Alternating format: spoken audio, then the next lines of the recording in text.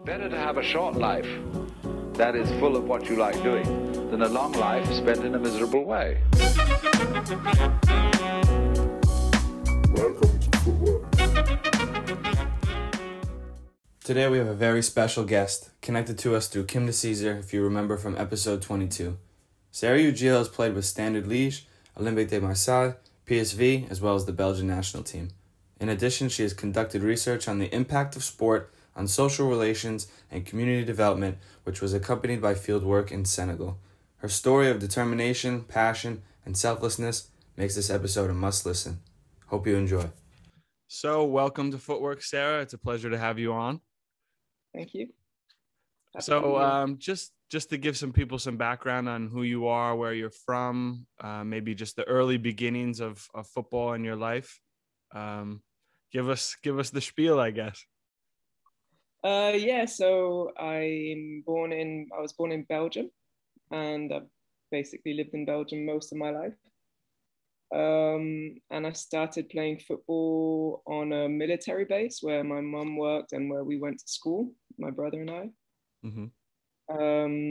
I started at 5 years old with football, and at the same time we were also doing basketball. My dad at the time was a basketball coach. So those were the two sports. And then my brother decided to play in a club outside of the base, and I followed him because I basically followed him everywhere at that point. And that's how I got into it. Nice. Basically, yeah.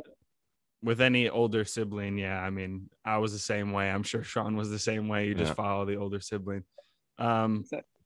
So that was a interesting point. I didn't know that basketball was, I guess, really even so popular at all, or did it just happen because your father played it?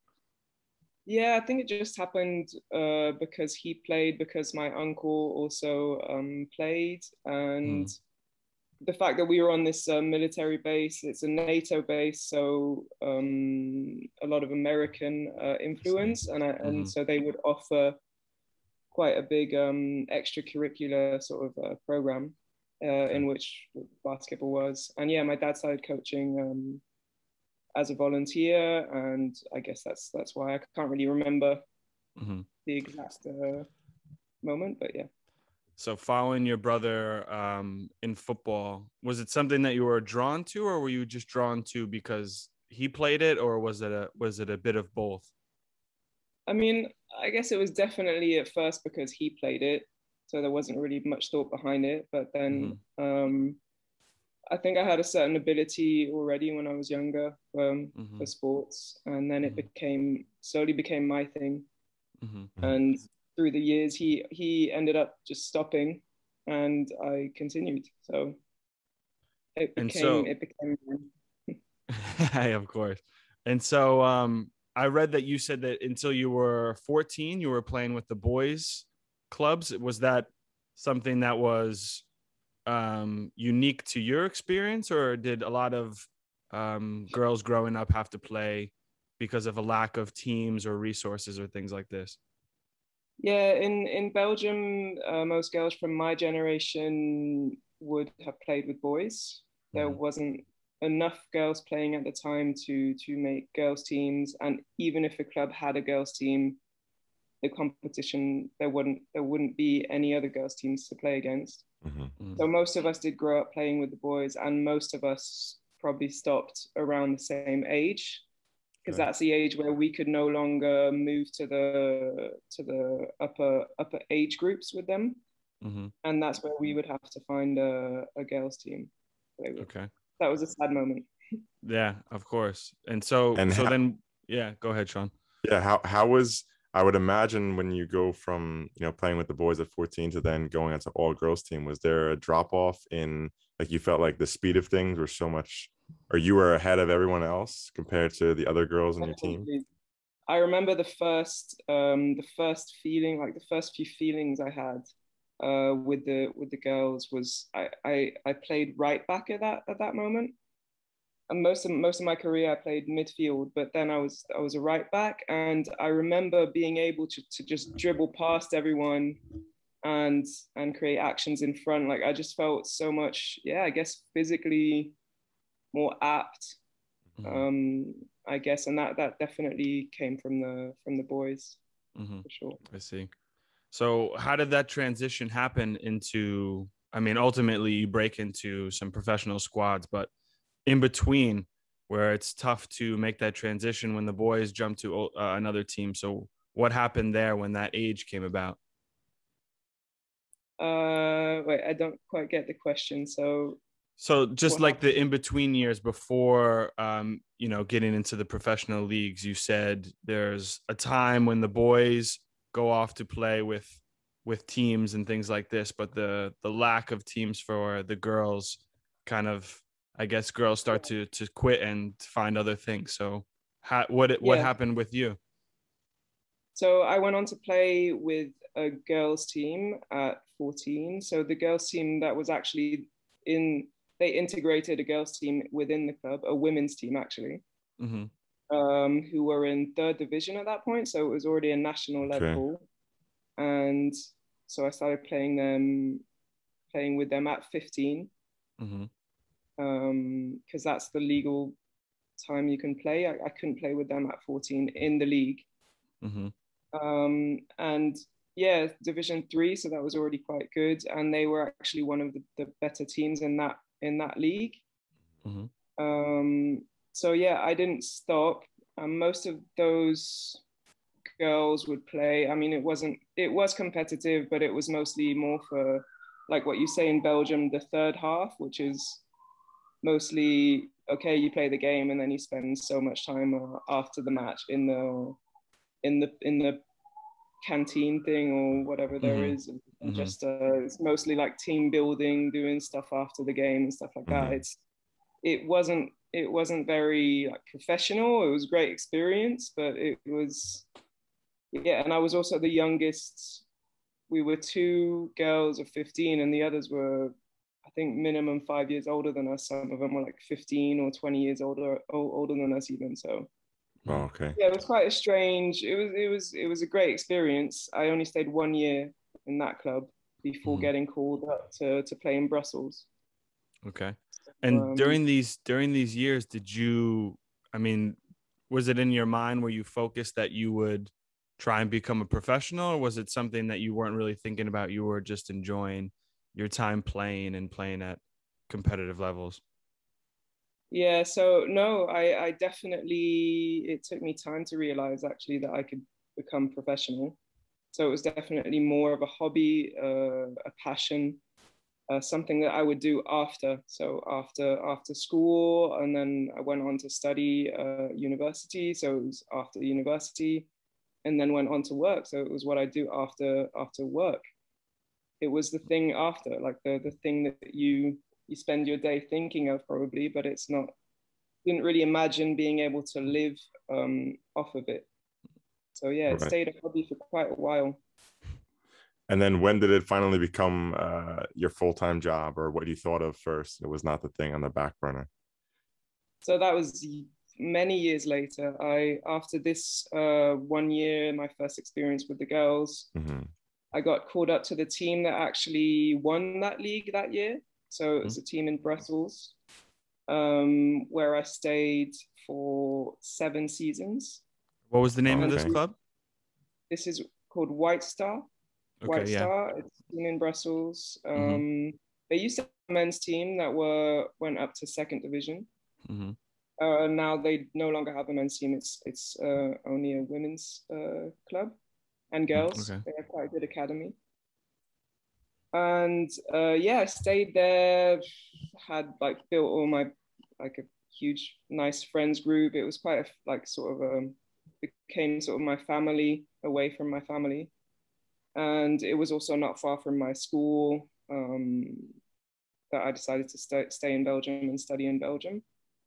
And yeah, it became comfortable, and I really was not thinking during that time about being a professional. But then the league in Belgium changed. So we ended up being in 1st division and played in 1st division for about 6 years. We were never at the top. We were usually there were like 14 teams, and we would usually maybe maximum finish maybe 10th. But then, yeah, they changed the league and decided to join with the Netherlands. Okay. So they called it the Bene League. Mm-hmm. And so that meant that there was going to be a first division that we were in, but there was a division above with the Netherlands, and the best teams in Belgium would go in there, and the teams of the Netherlands. And my club at that time decided not to join. I think there were a lot of things that they had to do. You probably had to pay more money. I'm not sure what the criteria was, but they decided not to go in. And that's when I thought, no, I still want to play at the top division. Like, I was comfortable, but I was still happy being in the top division. Mm-hmm. So that's when I decided to change clubs and still be in a club that was in that new league. Mm-hmm. And that's probably when I switched. So you thought, like, was it you having too much fun competing, or you just had a drive to see like how far you could go and who you could play against? Yeah, I guess, yeah, I think it's that. And I was very happy. I mean, I was happy being the underdog. There's something I love in that. And I know a lot of people love that underdog thing. So I was happy, but I like being the underdog, playing against the top teams. So I think that's kind of what drove me to join a team that was joining that league, because it was still a team that was quite underdog. We would finish also near last, but there was still that challenge of being the underdog and trying to develop and trying to get some points against those big teams. Right. Now, and in this new league, was there relegation at the end of the season? No, so it was a project. It was a 3-year project, and there was no relegation. Like, some teams came in, some teams went out, but it was for other reasons. It was mostly financial reasons, right? Yeah. And how did you find the difference between the league just in Belgium and then when they combined it to the best teams from both? The first season, it was clear that the Netherlands had a much higher level. One of our teams, which was our team's called Standard Liège, it's a Belgian team. Mm-hmm. They were usually on top with the Ajax, PSV, Twente, and then so you'd have the Belgian team that was within those Dutch teams, all of the Dutch teams, and then all of the Belgian teams. That was basically the first season. That's what it looked like. Mm-hmm. Wow. Okay. Yeah. And then the second season, that time was a bit of a weird time for me because, so like I said, I still had to work. I'd finished studying and I still had to work. I started working at this in a women's shelter, which meant that I had to work nights and weekends. Like, it really wasn't a really good idea to combine that with football in retrospect. But I felt like I could do it, and I felt like my level at football was really, really good, and I felt like I was developing. And but then I got injured, and probably mainly because I was just tired physically, of running, literally running between work and football, and not getting enough rest. And I got injured. And quite a bad injury. It was I tore my ligaments in my knee, and I thought at that moment that it was over, and I was quite okay with it because I hadn't been a professional and I hadn't really put much thought into being professional. So I was quite okay. I was sad, obviously, but I was quite okay with imagining a life without football. But then, like a month later, that top team I talked about, Standard, called me. The coach called me and asked if I wanted to come meet with them and to discuss a possible contract with them. So I thought, wow. My first reaction was, okay, you're crazy. Like, I just got injured and I'm out for like 9 months. Why are you calling me? And I was literally just like kind of hopping. I was with my crutches getting on a train to go to my physiotherapy, and they called me on the train, and I thought, what are you, I think you've mistaken me for someone else. And they're like, no, we counted and we'll need you fit for October. So this was in January. Because October's Champions League. And I was like, whoa. So I thought, okay, yes, I'll meet with you. Yeah, for sure, definitely. Yeah. And then it turned football back on in my mind. And that was kind of the switch. That was definitely the moment where I thought, wow, this is okay. I'm going to go for it. And how old are you at this moment? 2014. So that would make me 26. 26. Okay. Yeah. All right.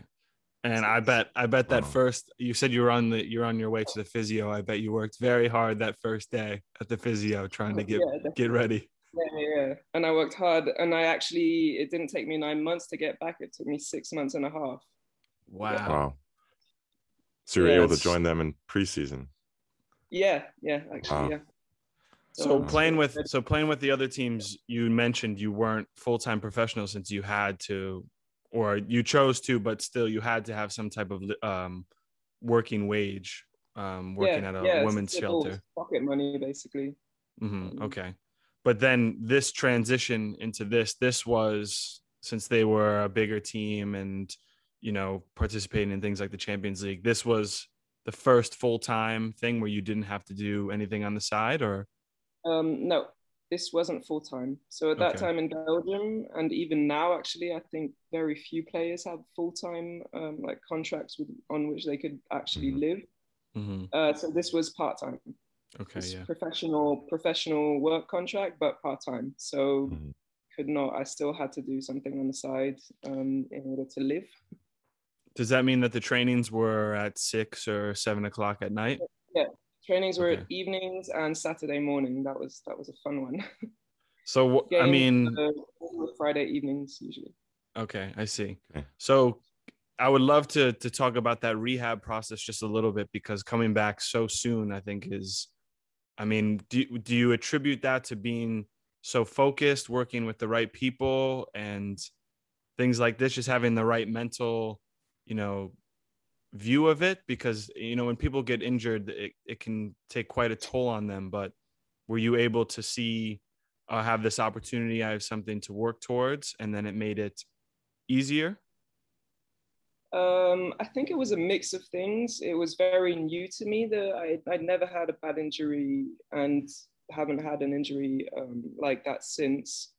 So it was a new experience, which I think I'm someone that kind of likes the challenge of a new experience.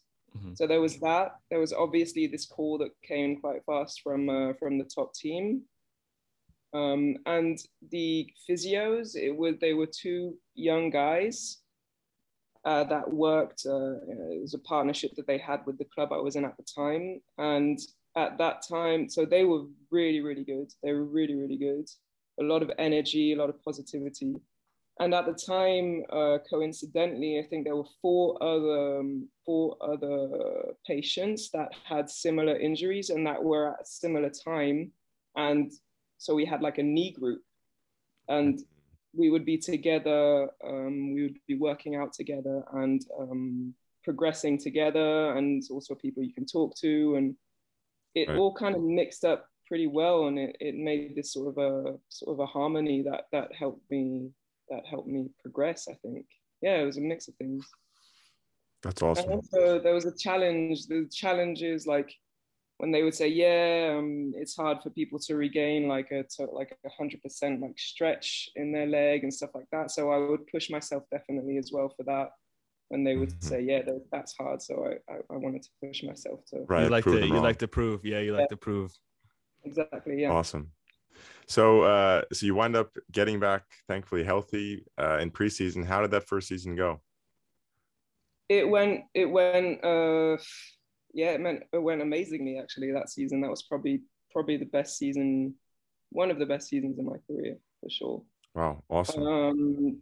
Because, the group was great. We didn't do well in Champions League, so that was probably the one downfall. But the whole experience was great. It got the group really bonded, and we were getting results, and we ended up winning that league. So it was the last, that was the last year of this project, the Bene League. Mm-hmm. And we This won was the in last, 2015, 2016? yeah, exactly, Okay. yeah. And so we won, we beat all those Dutch teams and ended up winning the thing.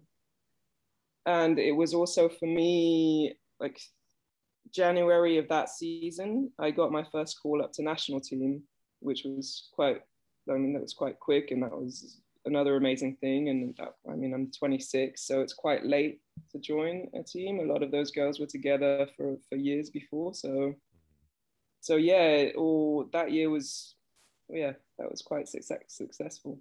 Were a lot of those girls playing abroad beforehand, or were some of them, a lot of them still playing in Belgium too? No, I mean, at that time, most of the team were actually in my team, in the Standard team, and then a few others from around. I'm not sure if that year, I don't think, maybe one or two were abroad, but it wasn't a thing. It wasn't a thing for us then. It started actually after that, when we actually won the Bene League, and then they stopped the Bene League, and the girls that had more ambition, and obviously the league, this brought the level down immensely in Belgium. The girls that had more ambition at that point were thinking, okay, no, I have to go to another country because this is way less competitive now. And that's sort of when that movement started for us, I think. Okay. Is it just a coincidence that when a Belgian team wins the league that they completely fold the league, or what's going on there? That's a theory, yeah. That's a theory. Okay. But There's a conspiracy here. Yeah, it was. I mean, it was heartbreaking for us. We thought, "What? Are you kidding?" And at the same time, our coach was saying that he was leaving. He was leaving the team. Yeah, it was a bit weird. We don't really understand how it happened. I think the Netherlands wanted to stop it, and then they came back on their decision like a couple months later, and then Belgium said no. Like, you said no at first, so no, which is a bit stupid as well. So I think on both sides there was a bit of a weird. Yeah, it could be that they were hurting their ego that a Belgian team won. Yeah, right. I'm just saying. It sounds like it, to be honest. Yeah. And I mean, that's incredible about, like you said, about the national team, because it seems like it was never on your radar. Was it ever a thought like, oh, I want to play for the national team one day, or it kind of just happened? Actually, when I was, I mean, I guess, I don't regret anything, but I was selected for the under-19s national team for a while. So back when I was playing in White Star, and it really, I kind of hated it. Like oh really? Okay. The girls were great and stuff. The coach it was a woman, Anne Noe, her name was, and yeah, she was quite tough. Like, she had, tough love sort of thing. And I'm joining into a group with girls again that were together in all the other age groups, and it's mostly Dutch. At this point, I don't know how to speak Dutch. Some of them speaking Dutch. Yeah, they speak. So it's Flemish. Okay. In Belgium. You got French. The south is French. The north is Flemish, which is a type of Dutch, and then you've got the middle, Brussels, which is supposed to be both languages, but it's mostly French. Okay. So yeah, I didn't really like it at all, and I ended up like skipping a tournament actually, and instead I went skiing. So that was where this wasn't the Euros, was it? No, I went to the Euro. I went to the under-19s Euros. That was in Switzerland. That was a cool experience. But no, it was a game or a camp. I think it was a camp. And I said, no, I'm going skiing with my friends.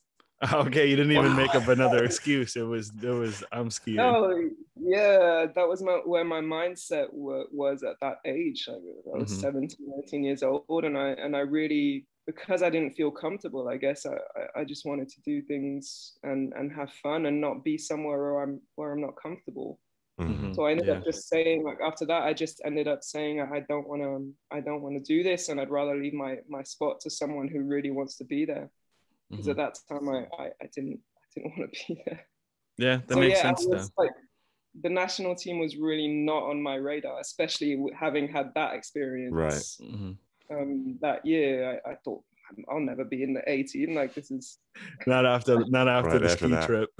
Was it a good ski yeah, I trip? thought, okay, I'm on a blacklist, you know, so I'm never gonna get. I'll never be selected. I said no to you guys. So Yeah, it's logical thinking. yeah. So yeah, Where'd you go skiing? South France, in the Alps, in French Alps. Awesome. Yeah. So that second time around was. Say again. It was awesome. Yeah, it was awesome. Okay. Oh, at least it was a good ski trip. I did that 4 years running. Like that was a thing every year. So Perfect. That second time around though with the national team, you're a bit older, you're a bit more experienced. Was the culture also different within the national team? So you were able to kind of, I guess, fit in more or just feel more comfortable and more able to do things your were job? definitely different. Like I was definitely different, and I of course felt comfortable because a lot of the team were my teammates with whom we were having an amazing season, and a few of them ended up like still now being quite good friends, and yeah, at that point it was a whole different ball game. It was a whole different feeling that I had. It felt way more comfortable. Definitely, it was not going to go on a ski trip. There was no real thoughts of that. My focus was on football. Right. So I read with the men's team is that they usually, or I think always try and speak English because of the different languages, and they don't want to favor one. Was it the same at this age where it was English, or is it a bit different? Well, again, that was probably a downfall. Again, it was a lot of Dutch, a lot of. So in Belgium, I would say the north side, the Flemish part, invested way more into sports in general, and so that meant way more into women's sports and women's football, and so their development, the players coming out, well, obviously there were more apt players, higher abilities, higher level on the north side. So that made for a national team that was composed mostly of Flemish girls. I think the most French speaking at one time was maybe there were 4 of us out of like a 23 player group. So that makes a small percentage of French speaking. And my Dutch at that point was still quite bad. And so, yeah, I would speak in English. The problem was also that the coach's French and English wasn't that good. So our communication was very limited, which for me, like I put a lot of importance into communicating with people. And that kind of limited our relationship. So, especially on a national team, you just wouldn't, I mean, I guess for us, it just wouldn't even be a thought like that communication would be tough playing for your home country. I think that's such a unique thing with Belgium that there's just so I'm curious too. So when you're growing up, are people from the north learning French in school too, or and people from the south learning Flemish, or these things, are they kind of not at war with each other, but are they kind of at odds with each other with which is going to be the most spoken? I think it will depend on where you are, but I would say in a general, and this is bad for my side, so the south side, it's mostly the Flemish speaking community speaks better French than the French community speaks Flemish, for sure. Okay. That's my experience. And you learn this in school? Statistics will back that up. And you learn this in school? So yeah, you learn it in school, but I didn't even choose Flemish in school. I didn't choose Dutch in school, which was bad for me. But because I was in this international school, well, it was a Belgian school, but we had a choice to choose German or Dutch. And when I had to choose, I didn't even think I was going to end up living in Belgium because both my parents are not Belgian. Like the rest of my family is like kind of scattered around around Europe mainly. So I thought, okay, I'll choose German. That's way more spoken in the world than Dutch. So why would I choose Dutch? So that kind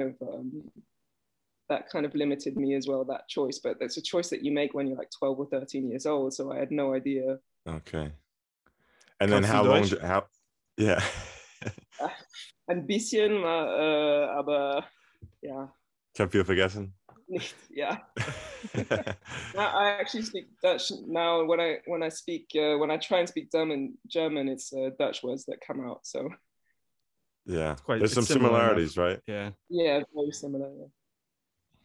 Ah, so cool. So back to your incredible season with the Belgium team. You guys win the league. Do you then leave the country as well, amongst all the other great players in the league? So I stayed one more year,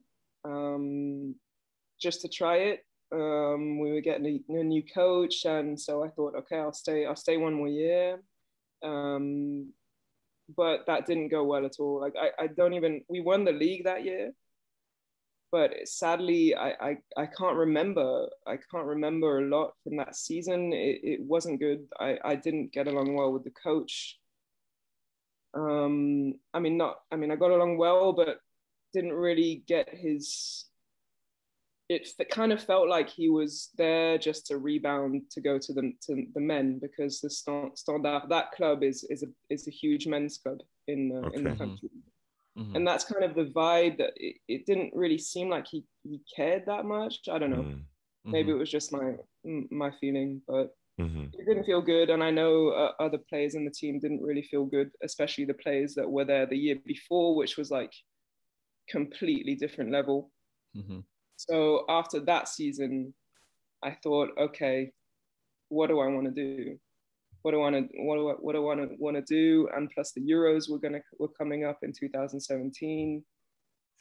So I thought, okay, I want to get better. So I decided to leave. That's when I decided to look elsewhere. And so you go to France, correct? Yes. So how did that come about? That came about. I have one of my good friends from national team, Janice. She actually plays in Lyon right now, Janice Kaiman. Okay. Oh wow, massive club. Yeah. She had been playing in France for a few years, and one of our old teammates, I'd met some of her teammates, and one of her old teammates was playing in Marseille in second division, and they were going up into first division. So I contacted her just to see what was possible, and ended up going. I had a job at that point. I was working at another job in a kindergarten school, and I just ended up like taking a day off and going down to Marseille, testing, like just practicing so they can see. No one knew me. Like French girls, like French competition have no idea about Belgian players. So I did this test, and they really liked me, and they offered me a contract, and then I took the train back up to after Brussels. one day. I worked the next day. Wow. Yeah, what did you tell your students? Not my students, but yeah, my colleagues and stuff. There was this one of the guys was a huge like OM fan, so he was like, "Whoa, my god!" Oh, he was probably so excited. Yeah. That's so, amazing. Yeah, I didn't actually realize I didn't actually realize how many actually Belgians are such fans of Marseille, and how big that club is in many people's minds here. I had no idea until I signed there, and the first pictures were coming out, and they were like, "Oh my god, that's crazy! Oh, she plays at OM, blah blah blah." That was it was a huge realization for me. I had no idea. Is that a thing in Belgium where they follow like the French league or the league in Netherlands a bit more than the league in Belgium, depending on where you live? I think real football fans would also follow the Belgian league, but but yeah, they definitely follow France. At least France. I would say France more than the Netherlands. Yeah, Just it's a bigger because league you've as got well. those big historical clubs, and I mean you do in the Netherlands as well, but on my side, I guess on more so on the French part of Belgium, Right. they would be like either huge PSG fans or huge Marseille fans. So this transition from Belgium playing at Standard and then going to France and playing for Marseille, did you feel such a difference in terms of the level of the club, whether it be just the facilities, the teammates, the training, the coaches, the fans? Was it a huge step for you? Yeah, it was. I think more so because the league was way more competitive. The teams that we would play against were stronger. Our team was good. Like they recruited 10 players that season. Players that came from good clubs like Montpellier, for example, which was a big club for girls and still is. So yeah, the group was great. The coach was I don't even know how to describe him. He was so inspiring, but like, yeah, I'd never really had a coach like that. He was very like perfectionist. I'd never really had that, which helped me a lot. I learned so much from him, in the sense of like I'd never been a tactical player really. Like I'd never until this point. Of course, I'd pay attention to tactics, but I don't know. My brain was more, okay, I'll do it by instinct, sort of. And he sort of opened this door to this world of this tactical world of football. And in a way, because he was so perfectionist, he used words that I would understand, and that really helped my game, especially as a midfielder. So yeah, really learned a lot, and we ended up finishing 4th that season, which was an incredible achievement. Wow. And he got the prize for best coach of the season. Cool. Yeah, it was a huge season for us, and the best part was we beat PSG in Marseille, so at home. And Sick. you were talking about the fans, and that was when we really felt it, actually, is when we play teams, especially PSG, because there's this huge rivalry between the two teams. Right. And so loads of fans came to watch that game, loads of them, and we beat them 2-0. I scored 1 goal that season, and it was the 1-0. Amazing. Wow. Oh, that's great. What was the celebration? Yeah, that was I mean, actually, we thought we were gonna like party until the end of until morning, but we actually all tired around midnight. We were all dead, so that happens sometimes. These tough games, you're like, oh, I'm done. In our mind, it was crazy, but no, we didn't. We didn't really party that hard actually after. Welcome to Footwork. So back to your midnight party ending. How was the transition into France, living there culturally, football, but also outside of football? It was quite tough, to be honest. At that time, I'm 27. I basically have all my life in Belgium. My friends, my parents are here, and so it's all that I know at that point. And I felt like, in retrospect, was quite a late age to actually go and move to another country alone. So at first, I guess I had that feeling of being homesick and stuff. But then one of the girls from the team that actually came from Montpellier lived like right by me. And she was also having those types of feelings. Like she wasn't that far from home. She was like a couple hours, but it was still like her first time quite far away. And so we got to talking, and that's when things sort of changed for me, and then started going out more with the girls, seeing them outside of football, and that really helped, definitely. You feel like being comfortable with the teammates and people like this helped your performances on the field? Yeah, definitely. There's definitely a link. If you're not feeling well, for sure, your performances are less good. I think you need mental stability, emotional stability. I think that's really important. that's probably things in certain teams or sports teams in general that aren't really worked on enough. And yeah, it should be an essential part of training, actually. For sure. And at that time, was it already fluent, or did you think it improved while you were in France? No, my French is fluent. I went to a Belgian French school. So my French is actually probably better than my English, because I went to school in French. Okay. And studied later on in French as well. So wow. So at that time my French is. Your English is impeccable. I can't imagine how good your French is. Did you learn English in school as well, or your mother is also English? So did you speak that at home? So yeah, my mum is English. My mum's British. She's Scottish. She was born in Scotland and she lived in England. So yeah, that's why we spoke English at home. Got it. So, awesome. Yeah. So you played the season with Marseille. You guys did really well, finished up 4th. Did you sign again for the next season? No. I felt at the end of the season, I still felt a bit far from home. And at the same time, PSV in the Netherlands called me, so Eindhoven.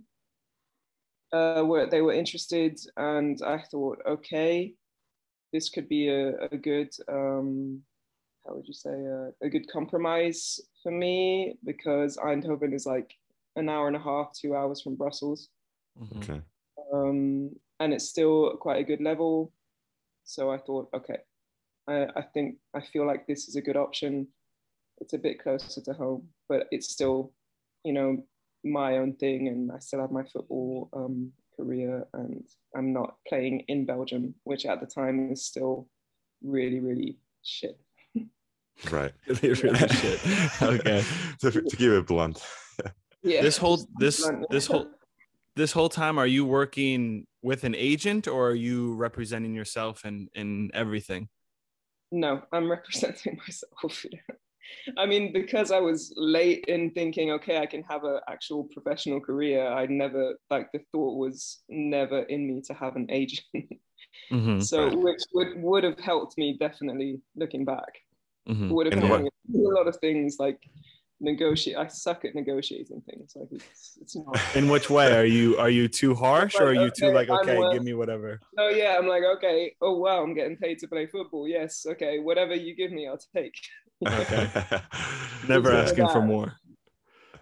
Yeah, or being really, really scared to ask for more, like really nervous before those types of meetings. And I think that's definitely where an agent is essential.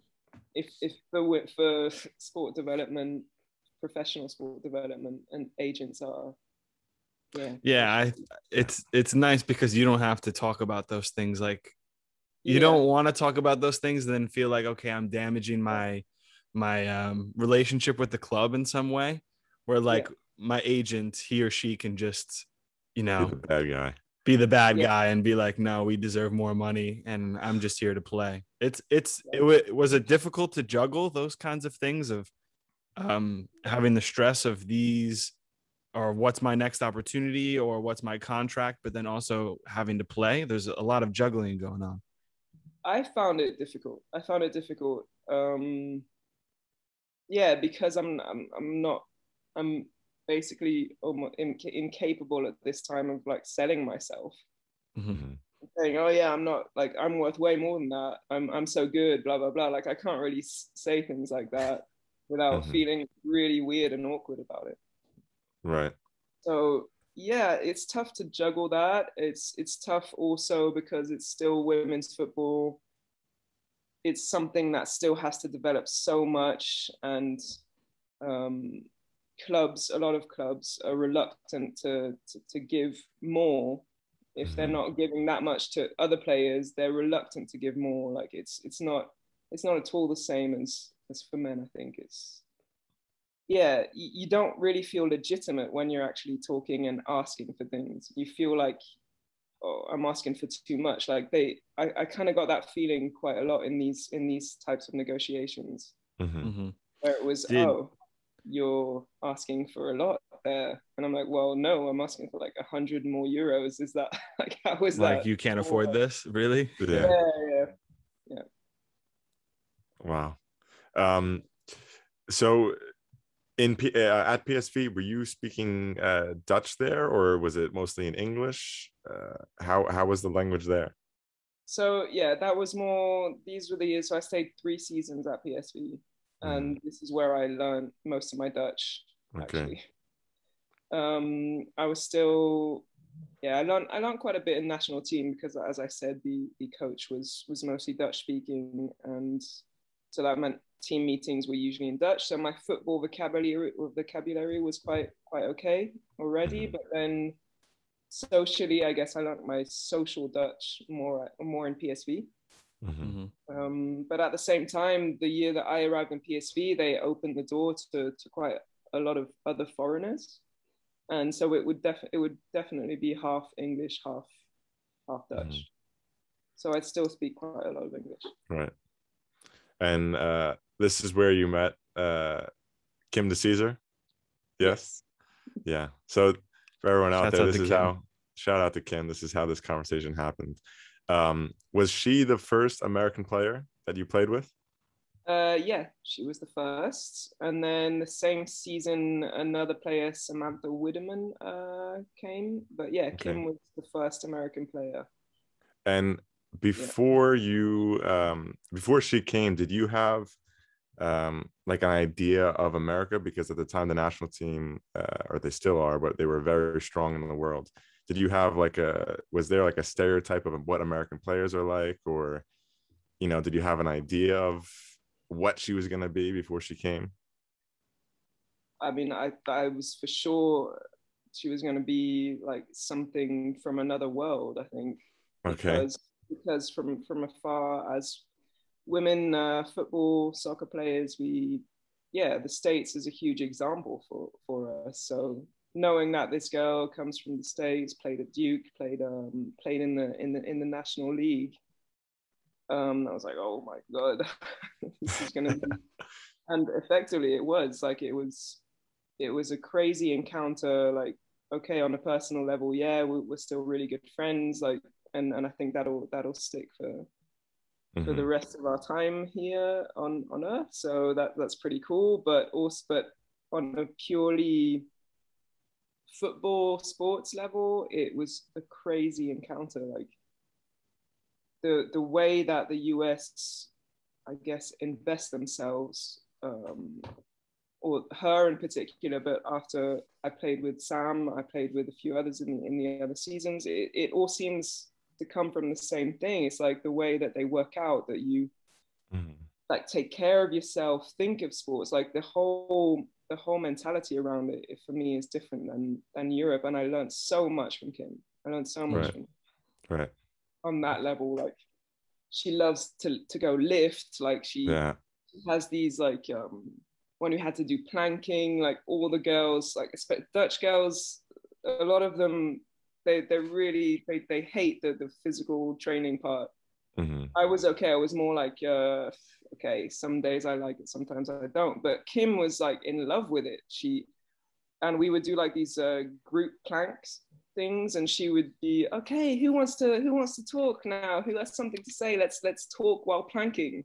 And everyone was like, oh my God, what the hell? That's such a big college American soccer. Yeah. This is such an effort. And she was just like, okay, who has a planking subject, blah, blah, blah. it was like a totally different way of working out. And that got me into it. Like now, I think that helped me a lot. Like now, even without football, I'm really into working out and stuff. And that's definitely her. Wow. That's awesome. Another shout out to Kim. Great. Yeah. Yeah, I remember speaking to her about it when she first went over to Europe after a few seasons. She was saying that like the athleticism part of it helped her a lot, because that was always part of her game, even in America. But then like she goes to Europe and everyone is just so technical. Like they're so good on the ball, but she also stands out. She's not as good on the ball, but she's just an athletic beast. She's very tall, she would not good stop. in the air, and it kind of balances it out. Yeah. Right. Exactly. yeah, she would say it herself. Like technically, it wasn't her strong point, but she would make up for it like 10 times over, because she would just not stop. She would not stop. She would always be there. She would always be an option. Like you say, she's great in the air. She's great in challenges. And yeah, she would just not stop. And that's due to her physical ability. And that's due to training, and having that mindset, which was really inspiring. Yeah. So back to the team experiences with PSV, how were those first few seasons in terms of level, in terms of the group, and how you guys did in the league? Yeah, so here the level, I would say the first season was I guess the level was a bit less than France. At this point, there are 8 teams in the league. I would say 3, maybe 4 can compete for the top spots, and then 4 were not as good, just developing, new teams, things like that. So that would make it the level a bit less high than the France level. But the investment in the girls' clubs, especially at PSV, you could see there was a real opening to progress. And throughout those 3 seasons, I really saw a difference of progression in each season. The first season, I think we finished third or 4th, maybe. Can't remember. And then the second season, we were 2nd, if I'm not mistaken. And then the last season, which was the COVID season, we were 1st, and we were definitely, I mean, I can't say that we would have won if it hadn't stopped for COVID, but you were in a position to at least. Yeah. We had a great team. So seeing from the beginning of your career towards the ender points of your career, seeing that difference in investment in women's soccer, did that mean a lot to you, to see how far it was coming? Yeah, it did, definitely. But at the same time, like my last few seasons, I also like sort of opened my eyes to certain realities, and that was also with Kim and Sam and these girls arriving from countries where it's way more developed. It opened my eyes to how slow it's going as well. Right. And so I maybe too late, I don't know, but at the same time I can't really change that, but I started like talking about it, going to the clubs and trying to negotiate things, to discuss things for the team and for women's football, and sort of starting to speak out about it. So yeah, definitely happy to see that there's progression. I'm happy to realize, because I'm sure it's not going to stop now. Like I can imagine in 5 years it's going to be totally different. But for me, there's still a lot of like injustice that still so far to come. Yeah, we should have spoken out. I feel like maybe should have spoken out more about it, but yeah, at the same time, there's always this fear and like, where's my place and what am I actually going to talk about? And it's quite a complicated position to be in, but yeah. Can you talk a little bit more about, you said you were talking to clubs. Was it you were talking to PSV or you were talking to other clubs? And is this something that you still do now? As for speaking out about? Yes, for speaking out. I would love to just talk a little bit more about this.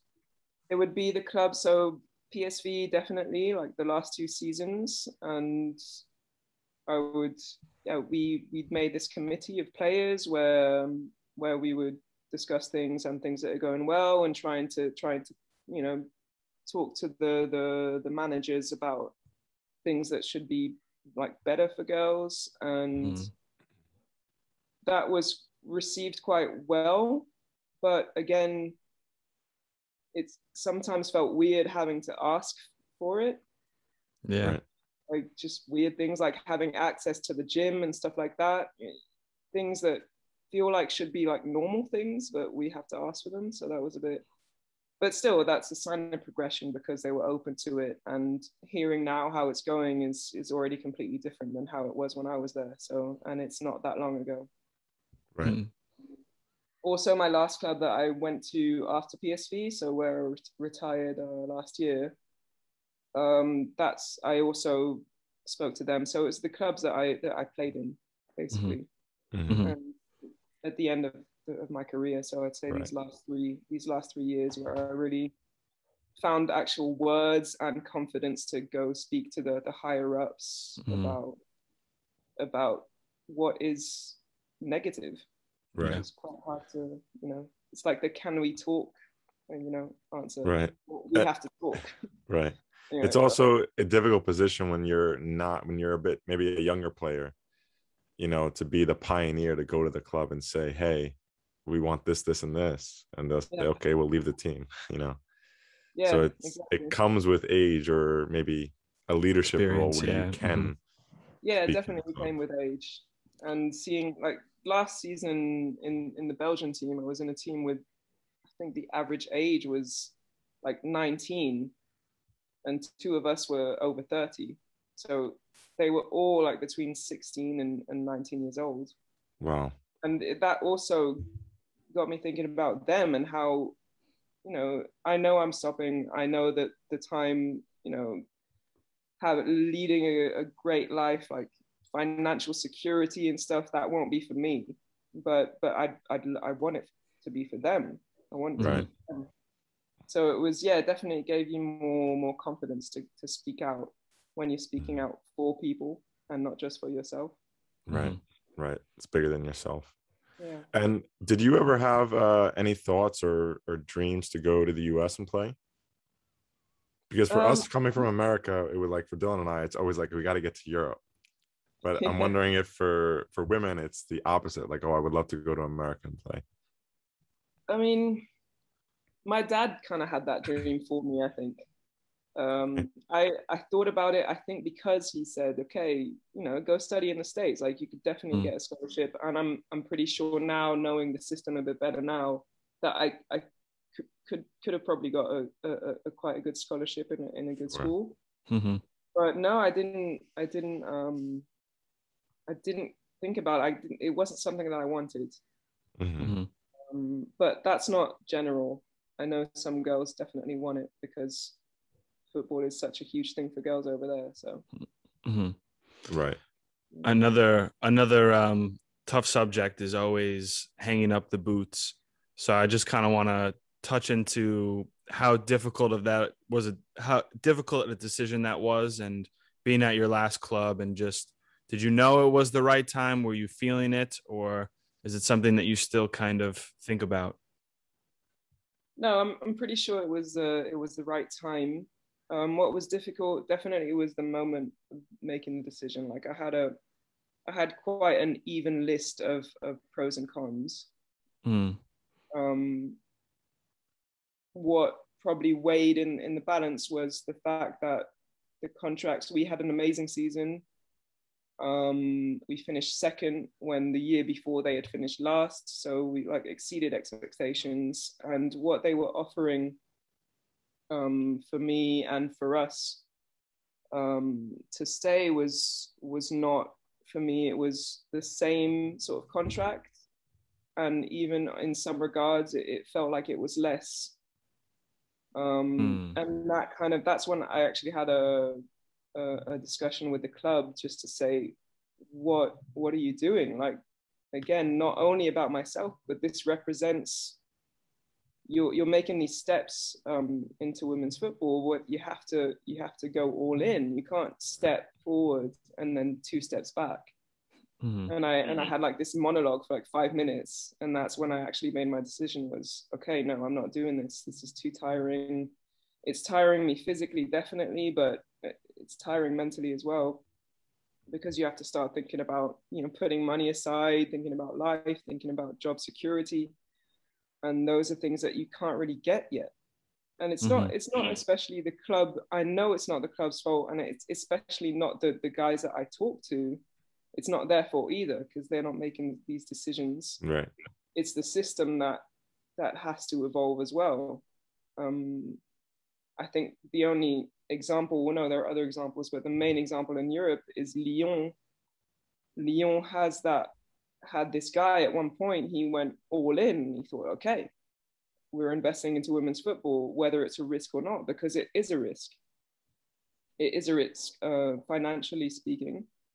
If you're in finance, and you're just like, you're maybe just a robot thinking of numbers and stuff, it's a huge risk to invest in something that doesn't bring you money in the first years, but you want it to develop, so you're taking a risk. Mm-hmm. Men's clubs are reluctant to do that, even though they have the money and the budget to do more.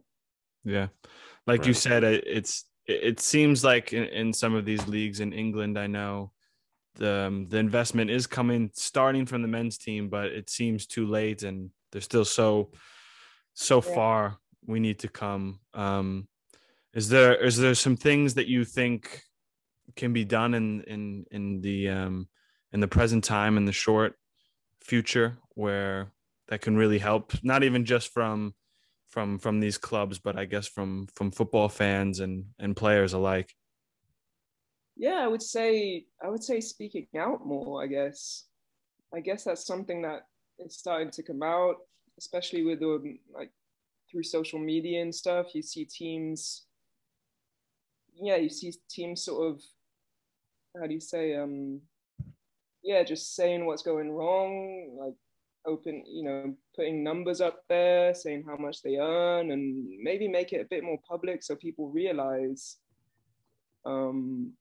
these types of issues, because I think people don't really realize it. Like, I didn't realize it for years, because I was like, oh, it's football, like it's a sport, it's for fun, it's passion.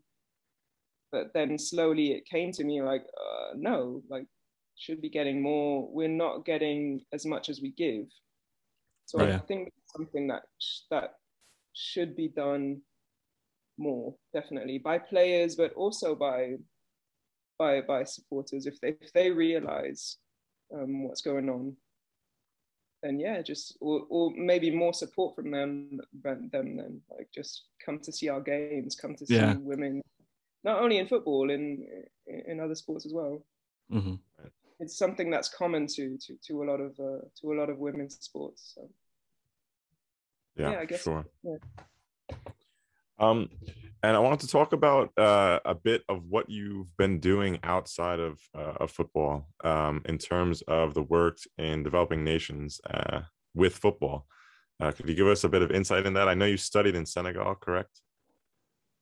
I didn't know. So I studied in Belgium. Belgium, okay.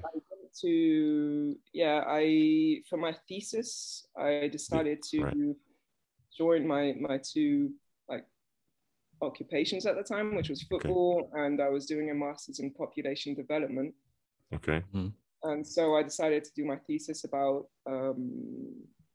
team sports and how they can help communities in West Africa. Mm-hmm. And so that's how I ended up going to Senegal, and did an internship there. But actually, in the end, it wasn't the internship that helped me for my thesis. It was, I wanted to continue playing. So I found a team in Dakar, which was actually they were the champions of Dakar, of Senegal. And it was just to stay fit and to still continue playing. But I actually learned way more from playing with those girls for a couple months than my internship. And I also lived with a family.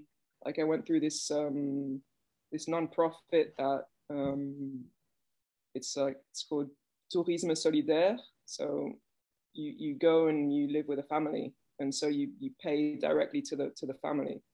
And that was also something that was amazing, because you see like the insides of, you're not staying in this big hotel or in these apartment buildings. You're actually staying in this house with like 20 people, and they're all like the same family, and it was very eye-opening. Yeah, because you're right in it. What are some of the things that you stress, the things that you learned playing with the girls teams, and how much more you learned there? Can you touch on some of those things that you learned? I think it was the love and the passion they have for the game, with having very, very little. we would practice in these, it was like a sand pit, but to the sides it was like very deep sand. And as you would get to the middle of the pitch, you could feel the cement under your feet. So you'd see the context in which they're playing, but the intensity and the love that they have and the passion that they have, that they don't care where they play. It's just there's a ball, there's a group. We had practice every day of the week. Like sometimes they give us off on Sunday, but it was every day of the week. They're not getting paid for it. I just found something there. Some of them didn't speak French, but we still bonded on just because there was a ball. And just because we know how to give a pass or score a goal. Like it was incredible. It felt like going back to basics. We tend to forget as you get higher in the level, I guess, as you get more professional, you tend to forget those basics, which are the group, which are sharing something together.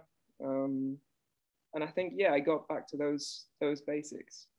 All the while that's amazing. Discovering like how life is over there and how good you have it, how good we have it. Humbling experience, to say the least, it seems like.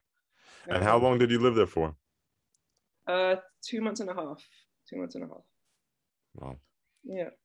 And what so about go ahead, John. You got it.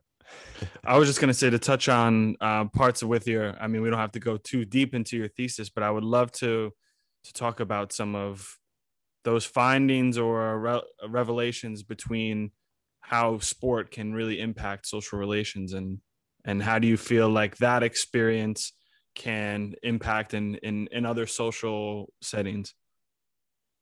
Yeah, well, I mean, I basically discovered things that I already kind of figured, but I came upon this thing that's called the Navetan in Senegal. It's a local competition. Okay. And like parallel to actually the National League. But this thing, it starts like very locally. So in your neighborhood, so maybe a couple neighborhood teams play against each other. And then it goes to a provincial, then regional, and then it ends in this final like national tournament. But again, it's not the National League.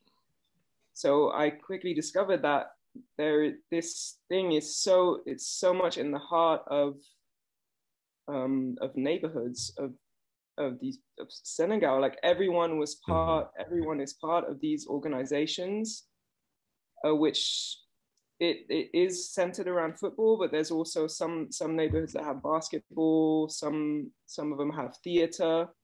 And basically when there's a game in your neighborhood, like the whole community would get together to like clean up the neighborhood, try and like clean up the streets.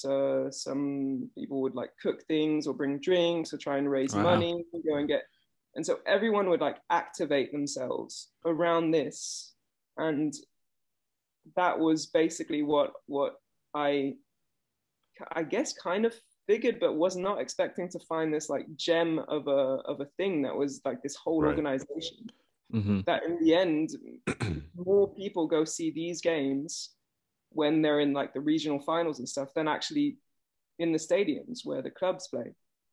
Wow. Which, it's, and like the older players, like more ancient, like there's a huge, of course, respect for the elderly, and the most respected are these legends of these games.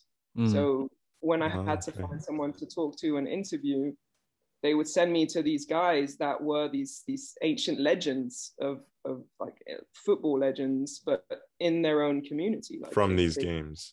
Yeah. Wow. So I think that is what represents most of my discovery, is that. Yeah. Amazing. Do you see that? I read that you just wanted to kind of explore this subject more. I believe you said, I've seen firsthand how sports can impact lives and would love to work on projects that use the power of sports to make this world a better, happier, and peaceful place. Have you been able to use any of those things to apply into another region, or do you have hopes to do this in the future? Yeah, that's the hope, definitely. I think I put my university degree on hold for too long because of this football career. Okay. And I definitely want to go into that. I'm actually working on a project with a friend of mine who she works with this women's team, so for homeless women. Mm-hmm. Okay. This is a friend with whom I worked when I was working in the women's shelter. Mm-hmm. And at that time, we had actually started a team for these women. And she actually continued that for these past years. And it got quite big because there's a thing called the Homeless Cup in Belgium and in different countries as well. And they organized, she went to the World Cup, like the World Homeless Cup and things like that. And we're working on a project to start our own nonprofit with the same type of basis, so directed at these women, but also their children. So we're working on something like that, and I think it's gonna become a bit more concrete in the coming months. So it's still in the developing stages, or is there a name or anything? Because we would love to plug and get this out as much as we can. I think it's an amazing idea. We have a name, but I'm not gonna disclose it yet because fair enough. Not officialized yet. But when it's official, I mean, I'll definitely communicate it to you. Please, yeah, it sounds amazing. Yeah, that's incredible. Now, Sara, here at Footwork, we like to, I mean, the podcast is kind of, talking to people like yourself who make their own path and do things maybe that's a bit against the grain. What does make your own path mean to you? So against the grain, well, I guess being a woman in football in Belgium, and for my generation, it was definitely against the grain. Yeah, I guess that's quite a hard question. let's. I guess that I kind of. I think you could have done a little more. I think you could have done a little more explaining. Yeah. You threw it at her. What advice would you give to, not necessarily your younger self, but say a 16-year-old girl looking to pursue their own path in something? What advice would you give to them? It doesn't have to be football.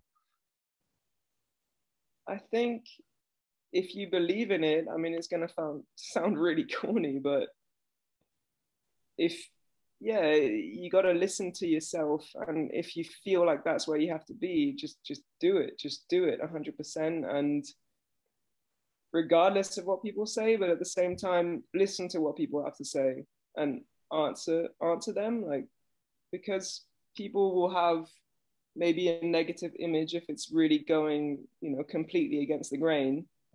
That basically means, society hasn't really accepted it yet. But do listen to what they have to say and try and find your answer to what they have to say. That'll help you move forward as well. Don't ignore people that have negative things to say, because they're saying it because they're a part of society which you grew up in as well. But just react, listen to what people have to say, listen to the positive things as well, like take it all in and try and figure out with all those components where you want to go from there and what your inner you is actually saying to you. So yeah, I don't think there was anything corny about that at all. No? Okay. That was great. The opposite of corny. Amazing. Like my first words was like, believe in yourself. That's something you could read on from a fortune cookie. Yeah. So until next time, keep moving forward. Keep learning. Make your own path. There you go. Thank you, Sara. It's a pleasure. Footwork is sponsored by ourselves. Also, Kong Fitness and Merchant Designs, baby. Follow us on Instagram at Footwork_podcast. Twitter is at Footwork Podcast. YouTube and Facebook, just check out Footwork Podcast, search it. Email us if you need anything, any questions at footworkpodcast@gmail.com. And remember, plug, pass. Tell your parents, Amazon delivery guy, mailman, I don't know who, just tell them. Like, subscribe, review, all of it helps. Danke.